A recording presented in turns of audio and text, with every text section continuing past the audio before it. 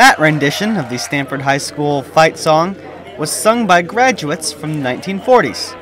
The school held a reunion for the classes of 1940 to 1949 on Thursday. They were very happy days for me here. I must say they're probably one of the reasons I come back here is because they were kind of the happiest days of my life. We had a wonderful time. We had great football teams. I went on then and came back as a nurse, and I taught CNAs here for 25 years. Whatever good times and bad times existed then, maybe an argument, maybe a fight or something like that, didn't seem to be lasting. We were here during the war, which made it an unusual time. We had a lot of PGs, even in '49.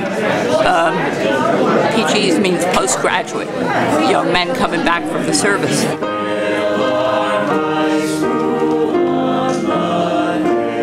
Miss Favreau, she was the most remarkable, memorable teacher that I had. Bull's Head was farms, and you could go up and buy milk.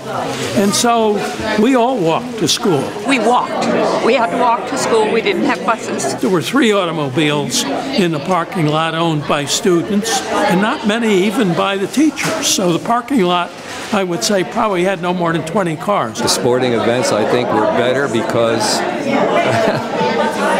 well, they just were. I have such pleasant memories, and just looking around here, it brings back so many of them. And I'm just happy to have heard the stories that so many people have told. I've had 2 grandchildren go through here since, so I'm very proud of being part of Stamford High. The reunion was organized by the Friends of Stamford High School Alumni Association.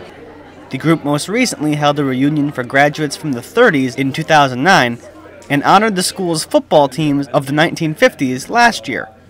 Next up, the association hopes to plan a reunion for the 1950s group in the coming years.